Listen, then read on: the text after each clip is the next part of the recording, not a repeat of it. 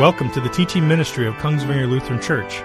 Kongsvinger is a beacon for the gospel of Jesus Christ and is located on the plains of northwestern Minnesota. We proclaim Christ and Him crucified for our sins and salvation by grace through faith alone. And now, here's a message from Pastor Chris Roseborough.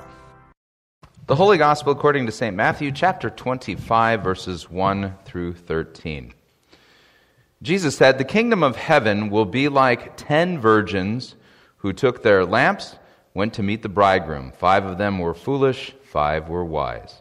For when the foolish took their lamps, they took no oil with them. But the wise took flasks of oil with their lamps. As the bridegroom was delayed, they all became drowsy and slept. But at midnight there was a cry, 'Here is the bridegroom, come out to meet him.' Then all those virgins rose and trimmed their lamps. And the foolish said to the wise, 'Give us some of your oil, for our lamps are going out.' But the wise answered, saying, 'Well, since there will not be enough for us and for you, go rather to the dealers and buy for yourselves.' And while they were going to buy, the bridegroom came, and those who were ready went in with him to the marriage feast, and the door was shut. Afterward, the other virgins came also, saying, 'Lord, Lord, open to us.' But he answered, 'Truly I say to you, I do not know you. Watch, therefore, for you know neither the day nor the hour.'" This is the gospel of the Lord. In the name of Jesus, Amen.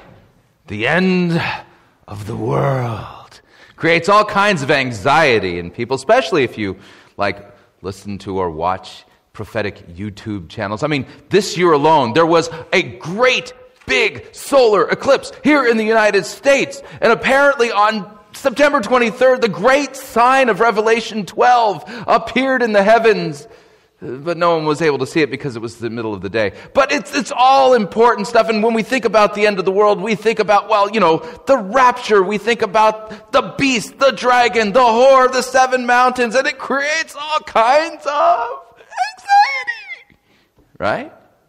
It does. In fact, one of the bands I listened to, still listen to, back in the 80s, the prophetic culture band known as REM, they had lyrics to a song that went like this: "That's great, it starts with an earthquake, birds, snakes, and aeroplanes, and Lenny Bruce is not afraid. Eye of the hurricane, listen to yourself turn, world serves its own needs, don't misserve your own needs. Speed it up a notch, speed, grunt, no strength, the ladder starts to clatter with the fear of height. It's the end of the world as we know it, and I feel fine." You're thinking, what on earth is Pastor doing? There's no clarity here. There's just confusion. I don't know if you guys noticed this, but our text seemed to be a little confusing today. Did you notice that Amos was saying, "Why are you looking forward to the day of the Lord?" While the Apostle Paul, writing to the church in Thessalonica, says, "Comfort each other with these words," talking about the end of the world. And there's Jesus talking about virgins. What do virgins have to do with anything? This is all really confusing, and it's creating anxiety. I don't know what to do.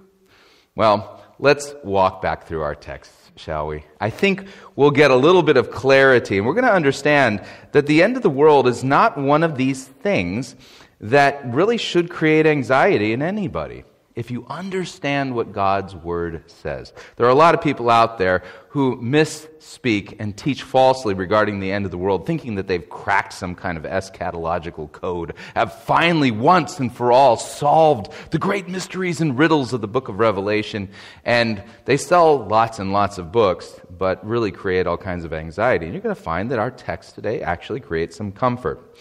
So, Amos chapter 5, it begins at verse 18 in our text today. "Woe to you who desire the day of the Lord! Why would you have the day of the Lord? It is darkness and not light, as if a man fled from a lion and a bear met him."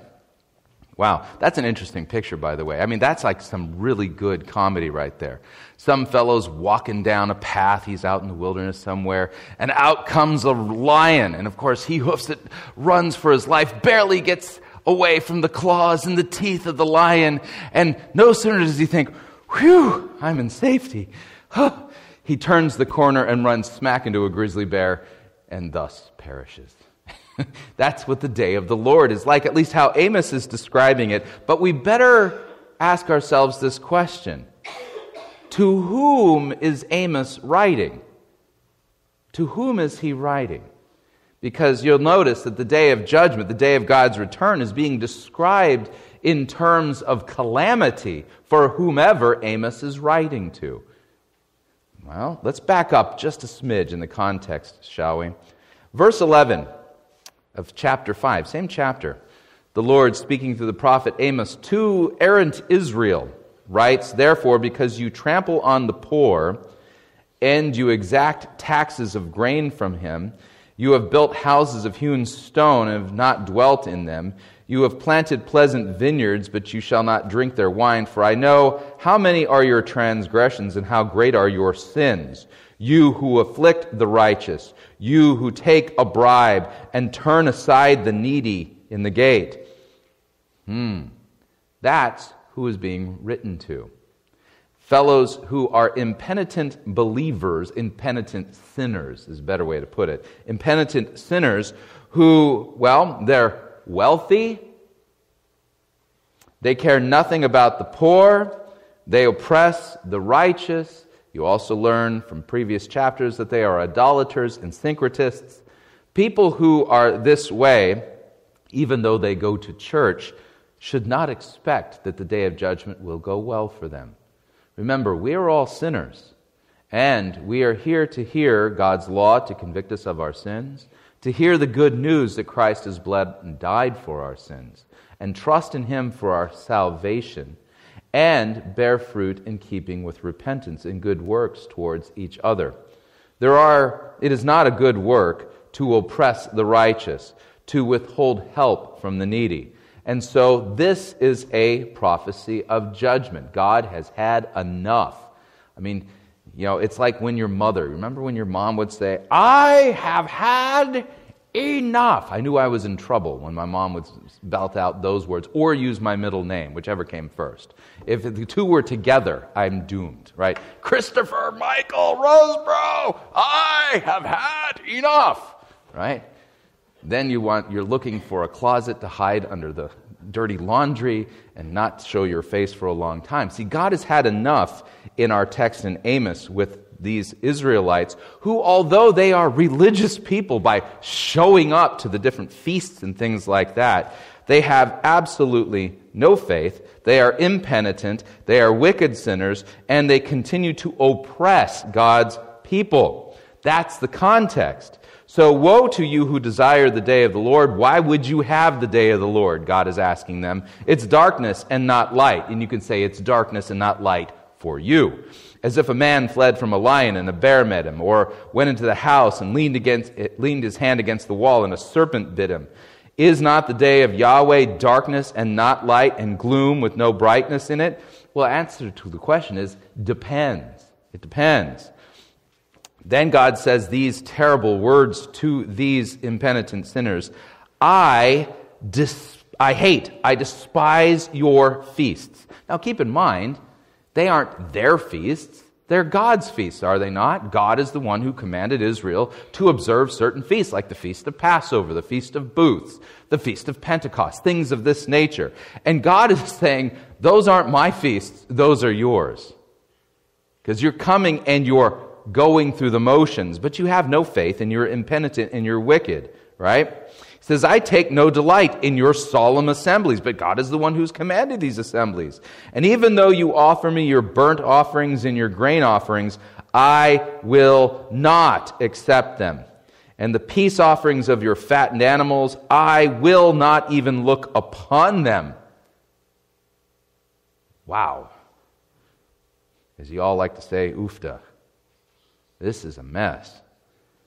Take away from me the noise of your songs, the Lord says to these people, to the melody of your harps. I will not listen.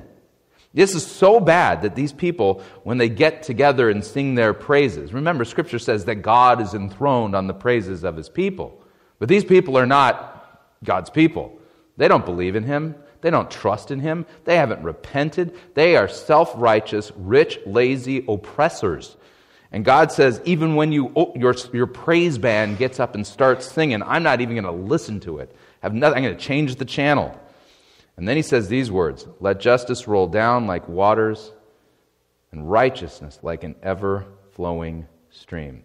The thing they can depend on the day of the Lord is God's justice. God saying to them, "Depart from me, I never knew you." Harsh words.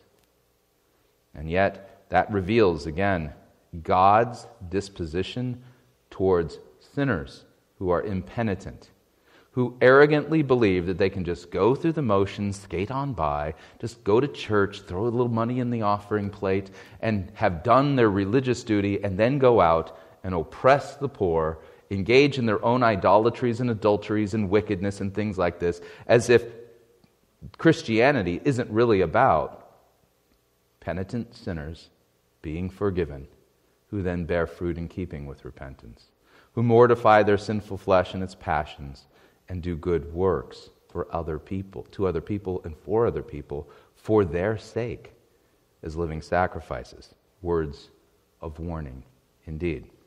Now, the Apostle Paul changes complete direction. And it might seem contradictory, but all you have to do is consider the audience. To whom was Paul writing 1 Thessalonians? He was writing 1 Thessalonians to penitent, baptized believers in Jesus Christ, who confessed their sins, were baptized, had their sins washed away, who came to the Lord's table to receive Christ's body and blood broken and shed for them for the forgiveness of their sins, and bore fruit in keeping with repentance in good works for their neighbors. This is whom Paul is writing to. He's writing to Christians, for real Christians. And so you'll note that Paul's tone is completely different than Amos's. And here's what Paul says. "But we do not want you to be uninformed, brothers, about those who are asleep." And over and again, the New Testament and Jesus himself refers to those who die in the faith, who die believing that they have fallen asleep. In fact, we've got a bunch of beds out there and a bunch of sleeping saints right outside the church. They're all just sleeping, waiting, right?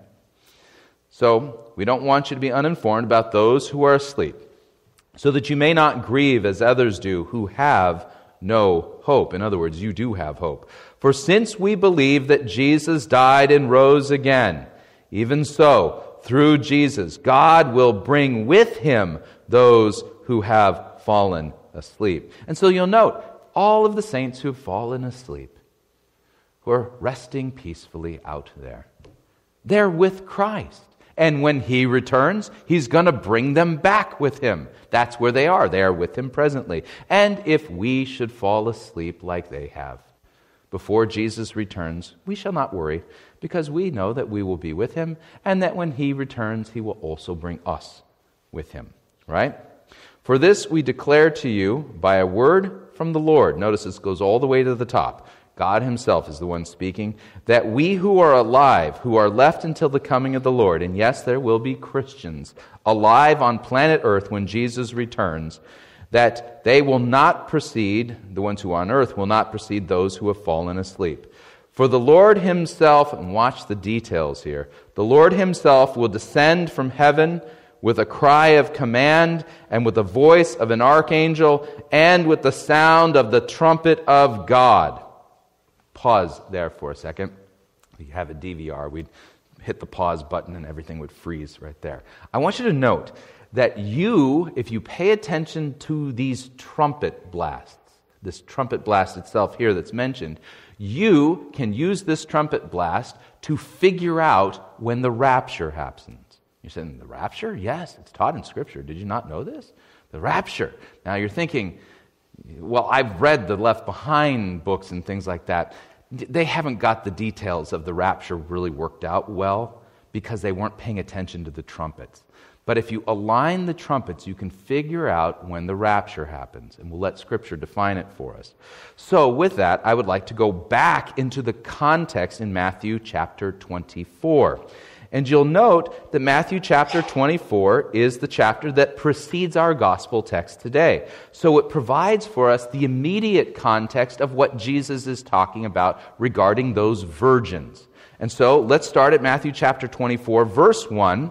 Here's what it says. Jesus left the temple, was going away when his disciples came to point out to him the buildings of the temple, but he answered them, "You see all of these, do you not? Truly I say to you, there will not be left here one stone upon another that will not be thrown down." Now, I've noted before, and I'll say it again, that the disciples at this point thinking, well, if the temple's destroyed, that's where the forgiveness of sins happens. The destruction of the temple has to be the end of the world. That's the way they're thinking. And in some sense, they're right. In another sense, they're wrong. The destruction of the temple in 70 AD is a type and shadow of the end of the world and God's judgment. And so Jesus doesn't correct them. He just answers their questions, because they're multiple questions, with one big, long discourse, which is called, from this text, the Olivet Discourse.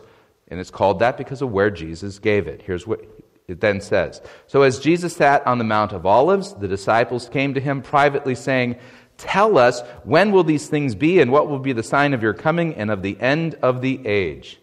All right, there it is. It's the end of the age, Jesus' second coming. What's all of this mean? Well, here we go. Jesus answered, "See that no one leads you astray." A little bit of a note here. In the ancient world, when somebody would give a lecture or answer a question, the first thing they said is the most important thing. Now, we don't always do this. Like, pastors oftentimes will give sermons and they give 3 points. I like at least 50. But, Mark got it. Okay. But if you give 3 points, oftentimes when a pastor gives 3 points, point 1 is an important point, but point 2 is a little bit more important. And then point 3 is the really big one right before the conclusion. That's not how the ancients worked. First thing out of your mouth is the most important one. And watch what Jesus says here. So he's answering their questions. First thing, see that no one leads you astray. And here's the reason why. The end of days are deceitful. For many will come in my name. That's right. There's going to be deceivers who come to churches in the name of Jesus, not in the name of Buddha or in the name of the devil or Abalon or anything like this. They're going to come to you in the name of Jesus saying, "I am the anointed one." Right. And they will lead many astray. Many. And you will hear of wars and rumors of wars. Now, everyone likes to focus in on the wars and rumors of war stuff. Like, have you ever sat down and thought, boy, I've got to figure out the eschatological end-time significance of the current brewing conflict and growing conflict between the United States and North Korea? Do you want to know what the conflict between the United States and North Korea means biblically? Nothing. It means nothing. And Jesus is kind of making that point. You're going to hear of wars and rumors of wars, and watch his kind of non-alarmist answer. See that you're not alarmed, for this must take place. The end is not yet. In other words, wars and rumors of wars have nothing to do with it, right? Nation will rise against nation, kingdom will rise against kingdom, and there will be famines and earthquakes in various places. All of these things are but the beginning of birth pains. So all of that stuff, tsunamis, eclipses, earthquakes, hurricanes, all that stuff already happens all the time. No big deal, right? Then, though, Jesus says, they will deliver you up to tribulation and put you to death, and watch these words, and you will be hated by all nations. You see, in the days leading up to the return of Jesus, there will not be one nation on planet Earth that will be safe for Christians to dwell in, to preach in, to live in, or anything like that. Every nation will, as a policy, hate and oppress and tribulate Christians.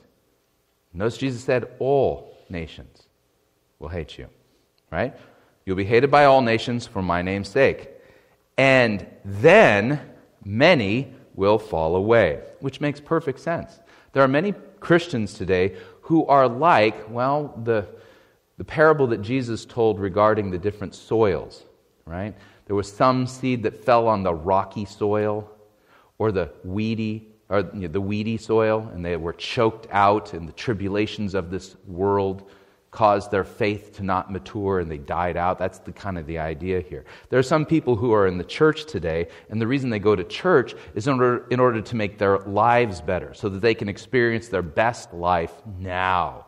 And they didn't sign up to go to church in order to be persecuted and hated.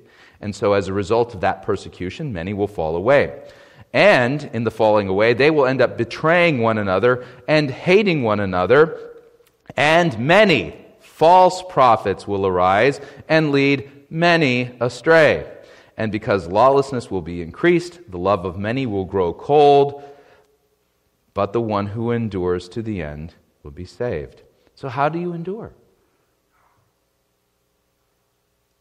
If you're saved by grace through faith alone, how do you endure? You keep believing. You keep believing. If it becomes illegal to gather in this building to hear God's word, to receive an absolution, or to baptize somebody, or to receive the Lord's Supper, who cares? It doesn't matter that this building has been on this property for 100 and something years. It doesn't matter. We can gather somewhere else. Maybe we can gather in somebody's basement. Maybe we'll have to find a way to surreptitiously just have pastor go and visit people privately in secretive ways in the middle of the night in the dark. Who knows, right? You just keep believing and keep on keeping on. You know, Christians throughout the centuries, when they have been persecuted, they have held church even in catacombs, places where people's bones are, right? It's a good place to be.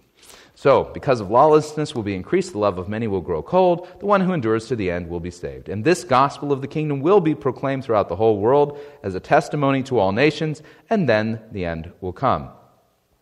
Now, the next part is rather interesting because Jesus switches to the topic of the destruction of the temple, but you're going to note that it's blended also with the end of the world. So when you see the abomination of desolation spoken of by the prophet Daniel standing in the holy place, let the reader understand.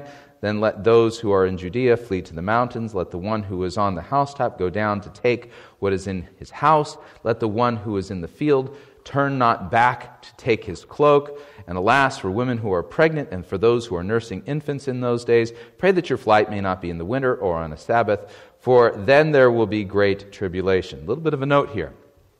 Jesus has two things in mind. He's talking about the destruction of the temple, and he's also talking about the end of the world, blended together. Fascinating.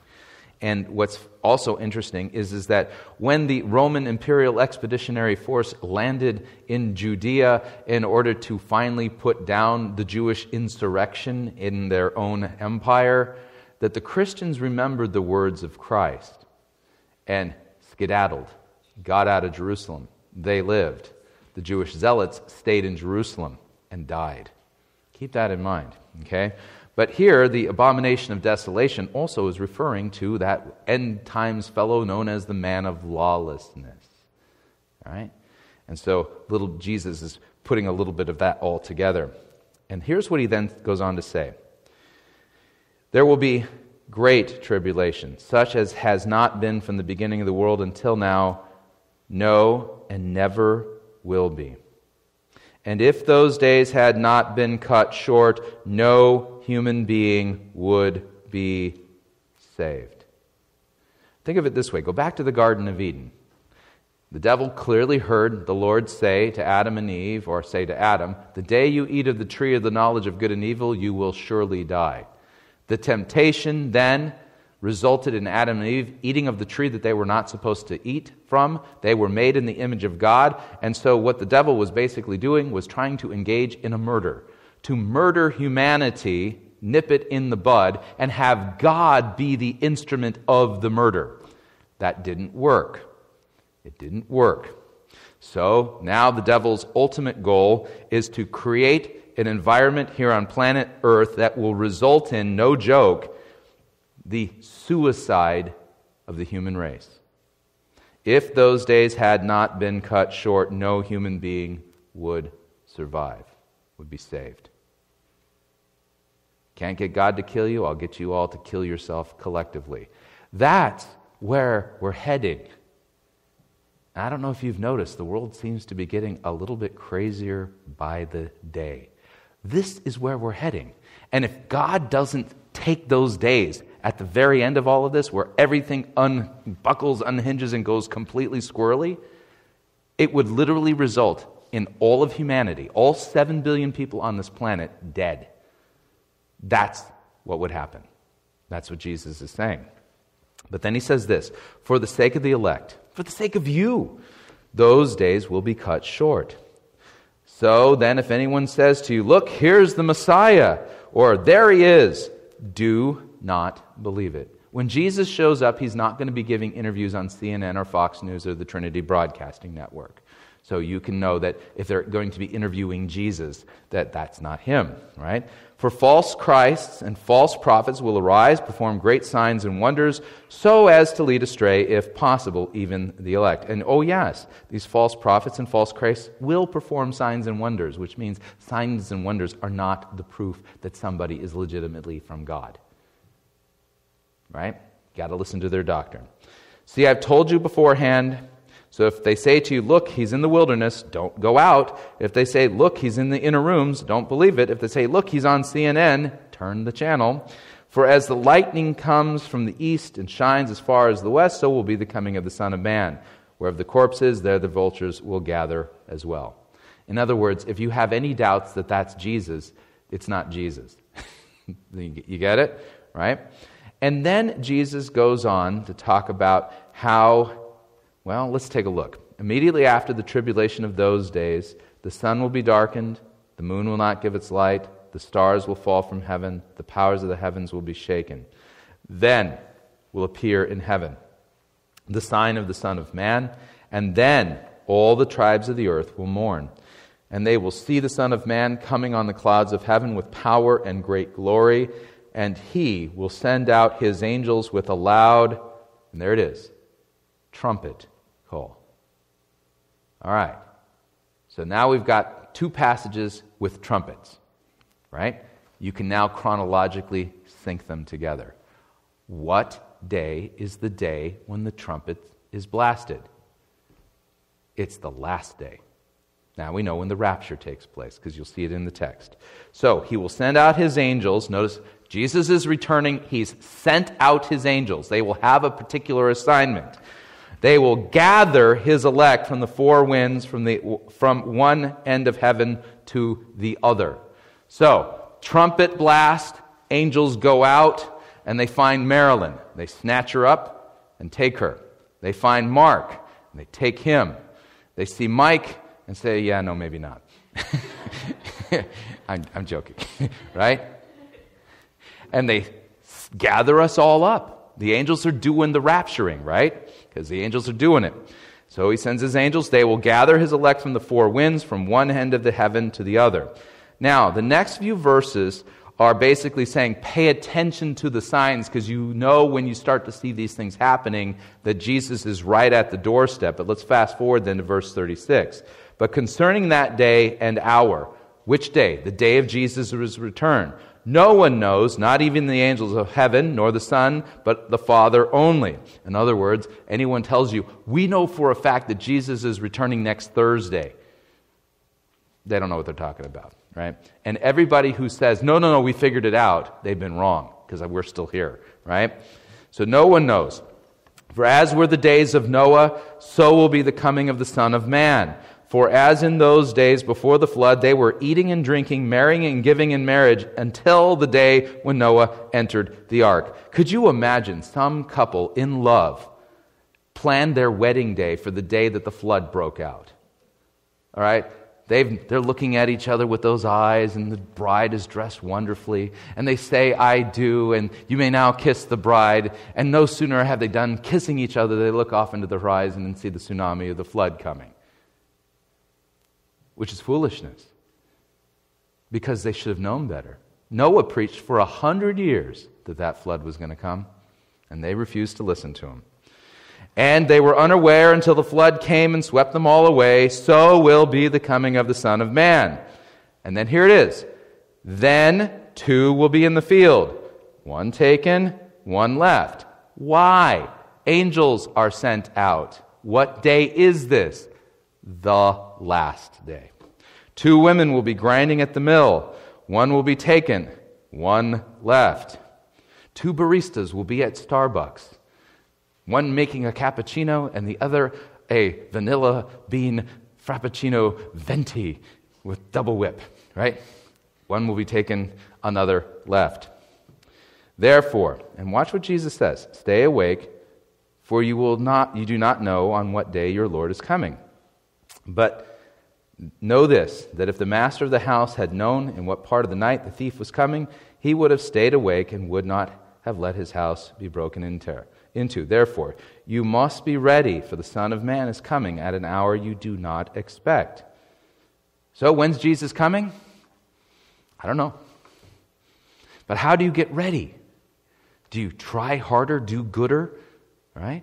Well, our next text answers this question. And it's all about the oil. Let's review. Matthew 25. Jesus says, the kingdom of heaven then will be like 10 virgins who took their lamps and went to meet the bridegroom. 5 of them were foolish, 5 were wise. Let's use the book of Proverbs' definition of wisdom and foolishness, and you'll find it fits perfectly here.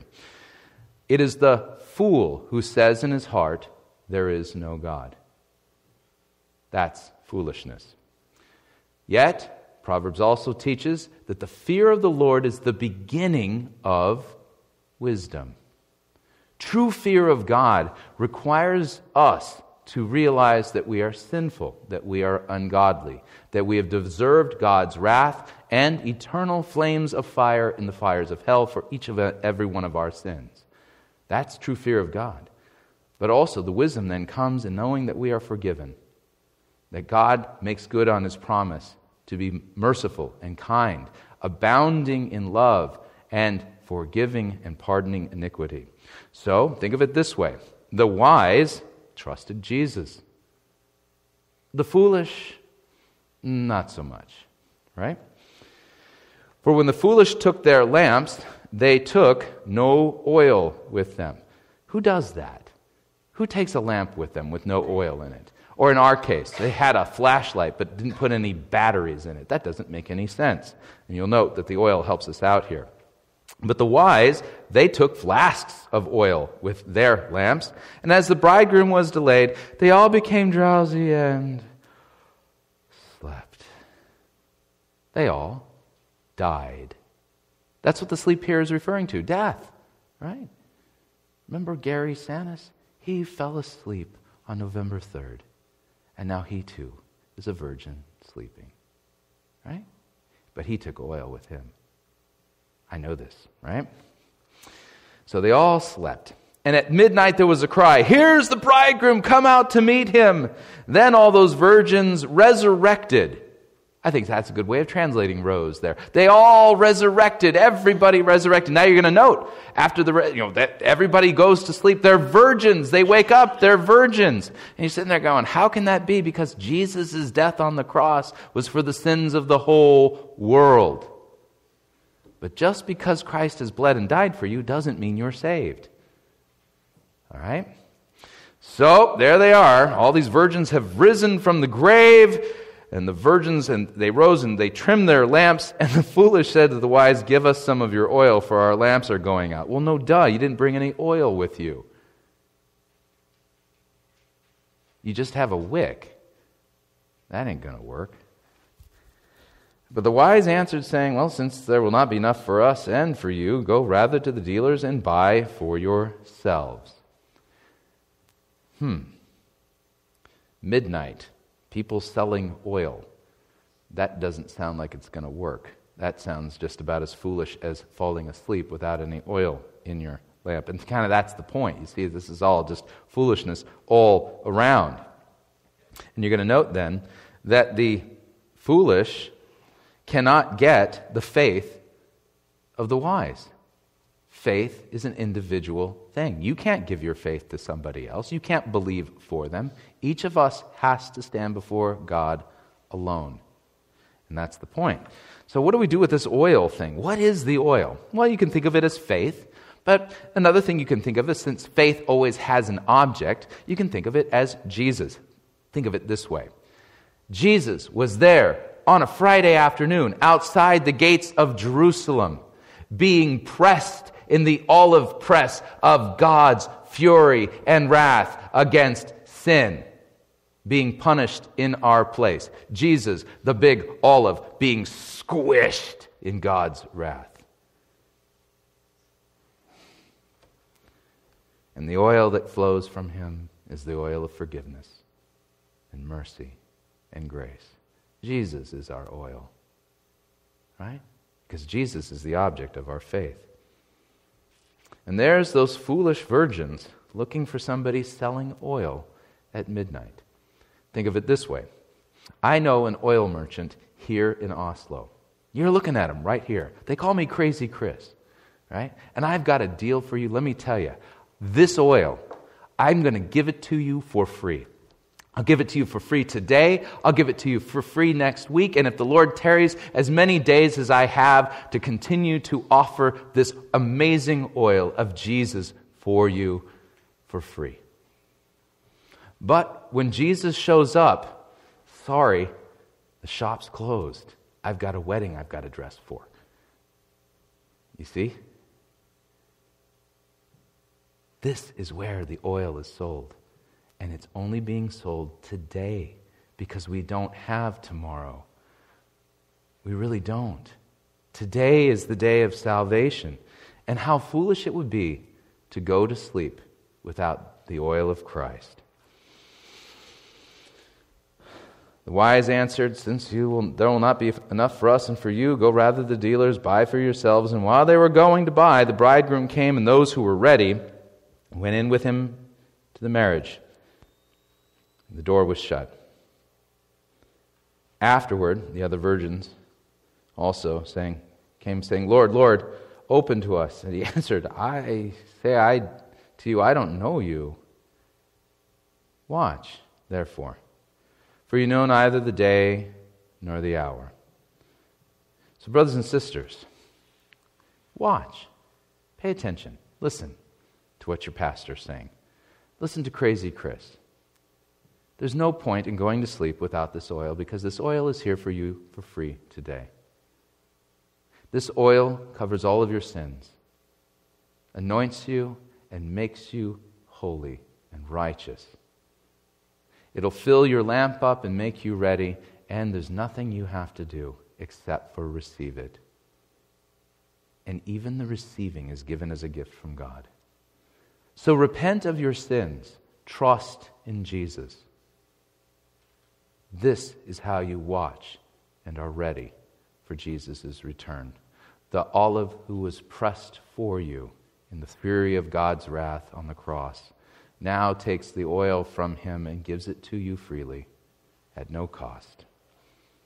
In the name of Jesus, amen.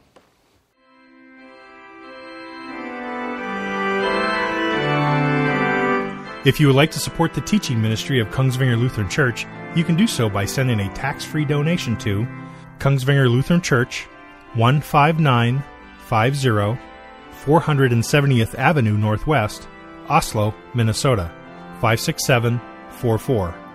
And again, that address is Kongsvinger Lutheran Church, 15950 470th Avenue Northwest, Oslo, Minnesota, 56744. We thank you for your support. All of our teaching messages may be freely distributed as long as you do not edit or change the content of the message. And again, thank you for listening.